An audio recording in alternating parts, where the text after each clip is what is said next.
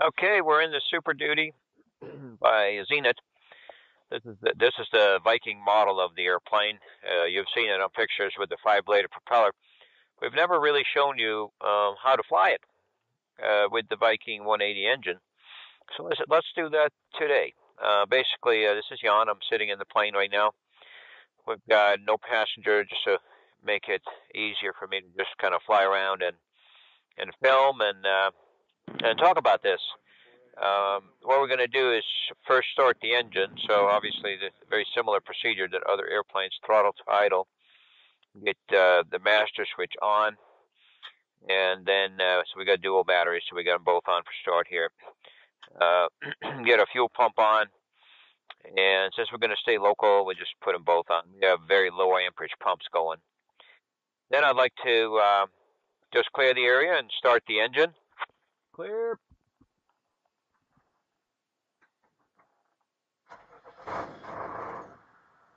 All right, so the engine is up and running. And just like any other airplane, I'm gonna wait a little bit and warm up just for a few seconds, and then we're gonna taxi out. What I usually do is just leave the alternator off for a few seconds. As you can see, the voltage is telling us that it's warning us that the alternator is off. So we're gonna turn that on, and we immediately have now fuel pressure taking the space of the voltage. You can also see here on our radio that we're now charging at 14.3 volts. So all of our switches are on that we need for the flight. Make sure our controls are loose and operational. We've modified the stick in our Super Duty, as you can see right here. Rather than coming up this way and your elbow coming back and hitting the seat, we put a joggle in the stick, and it just makes it easier for us to be able to pull, and just feels a little bit more natural to have it further away from the pilot. At least that's what I think. We don't have a lot of gauges in this plane, as you can see. It's quite open. We do have just a couple up here. We've got your altitude and some airspeed. And we do have, it doesn't look like it, but we've got some fuel in each tank, about half an inch in each tank. And then we have half an hour worth of fuel in the middle here. All right. We'll be taxiing out.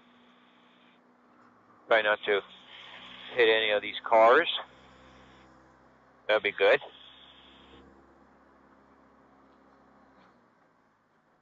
This is a fun airplane. You get, get kicked up off the ground a little bit. You sit kind of high because wheels are tall. They're 31-inch wheels, and this little airport we're at, Massey, is quite busy. Looks like right now they're putting the airplanes down on the north runway. We're facing 36.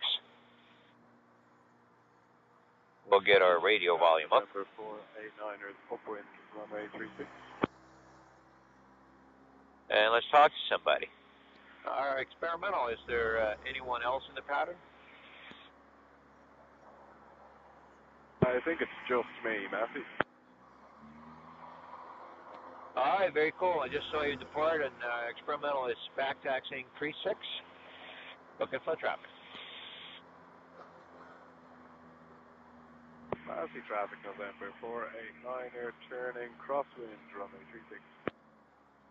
All right, so we've already checked controls. We did a pre-flight on the airplane. Everything's fine there. Let's see, what we got for temperatures for takeoff. Sometimes when the sun shines a different way, you can't really see this LCD panel on the camera. But we'd like to get like 120 degrees before departure, and we're at 113 now. View looks perfect to me, but the optics of filming it is a different story. Okay, let's raise the flaps up so they're ready for departure. Downwind, runway 36, Massey. We got one on downwind. So what we're going to do is we're going to depart here in Florida on runway 36, and we're just going to head over to the beach, which is a right turn to the east. And then we'll kind of mimic and want to show you guys what everybody that was here for our engine workshop yesterday, what they got to see. So we're going to do that. Let's put some power to it and do the takeoff.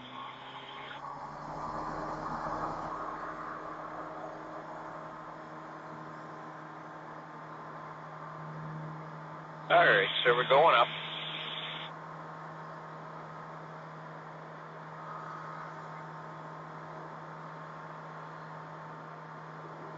And we're just going to turn eastbound.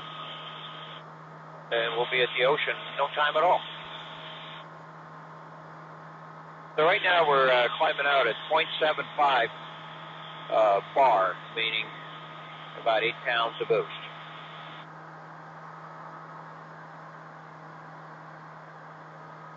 And the RPM is 4,600. We're going to level off, so we're going to pull the power back to about half a bar.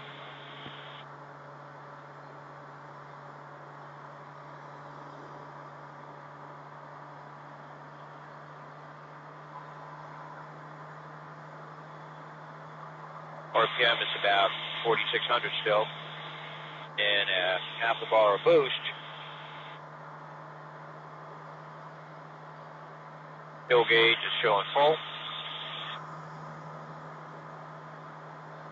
This is the Intercoastal in Florida. A lot of flight training here, so we'll keep our eyes open. This is the home of Embry-Riddle Flight School, Flight University. It's New Smyrna Beach. It's pretty nice here. We got some boat slips. We got a large area for fishing, and then the coast comes up after that.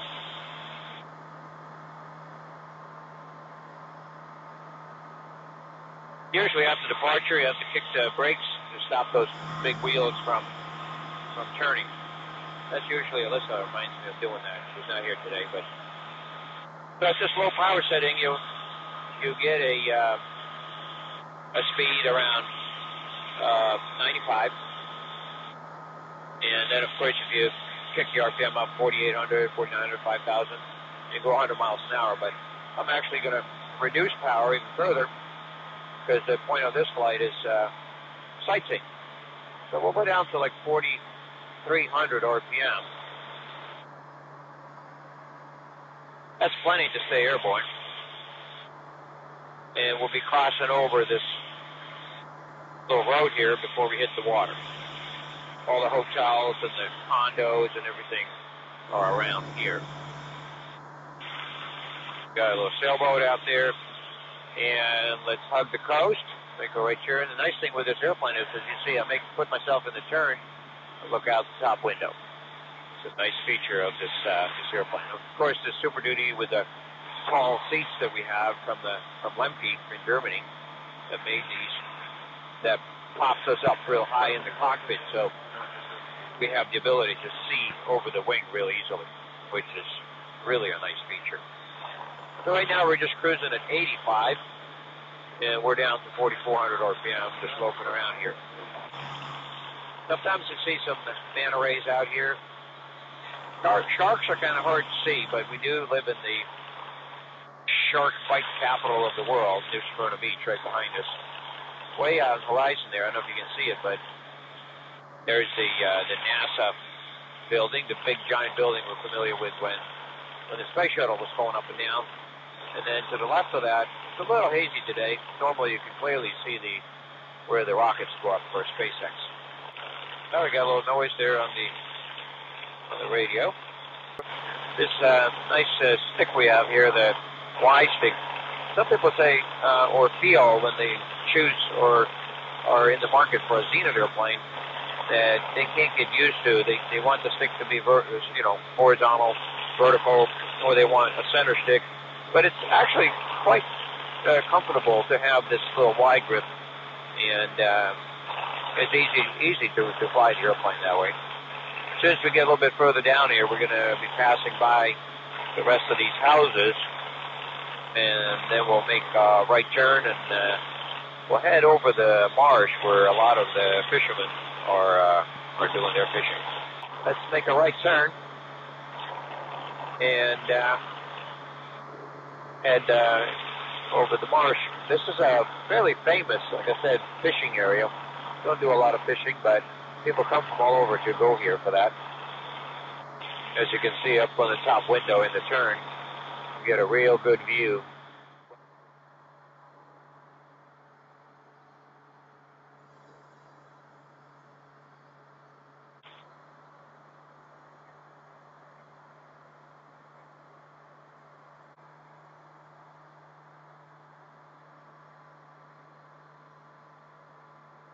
A very maneuverable airplane.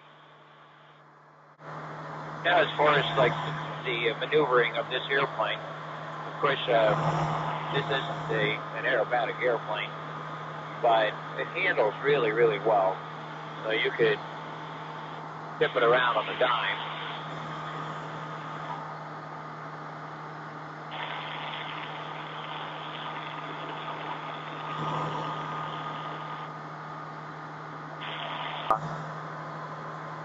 There's the Massey Airport where we live.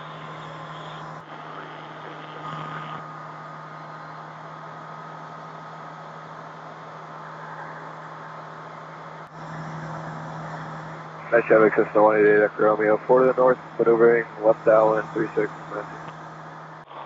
Alright, so we got ourselves all set up for landing here. We'll put it on the grass in Massey. And so power's back. And we're going to put down some flaps. We'll get that all the way down. There's no real like halfway and all the way. Just slow the airplane down and put the flaps in. It's very simple. We're beam to numbers here. And we're going to land on the grass runway, which is just a little field we have here. I like to do that with the tires. It saves the tires.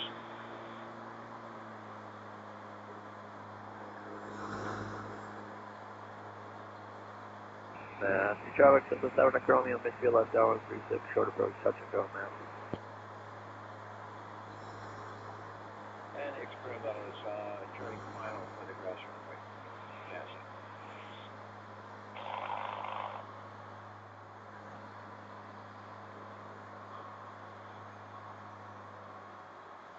Okay, so we're on final for the grass runway.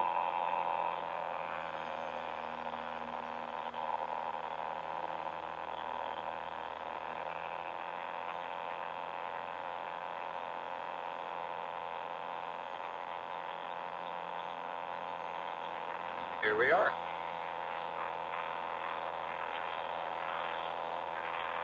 Traffic 7 Echo Romeo, left 836, touch and go, man. And we're down. Throttle to idle.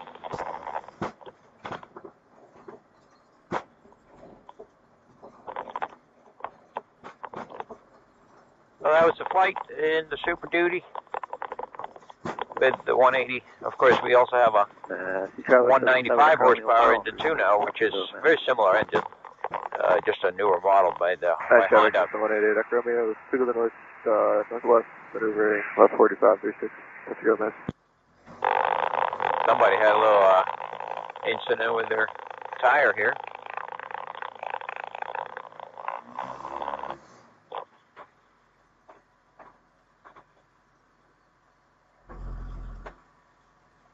We'll bring the flaps up.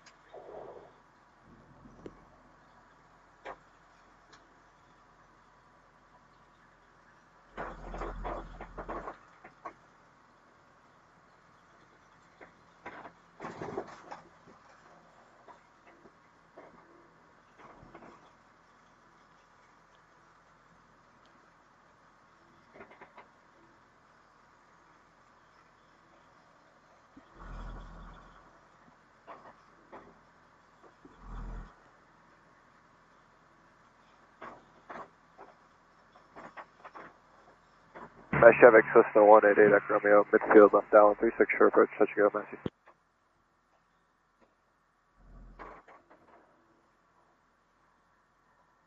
So here's where we were together yesterday for the gathering.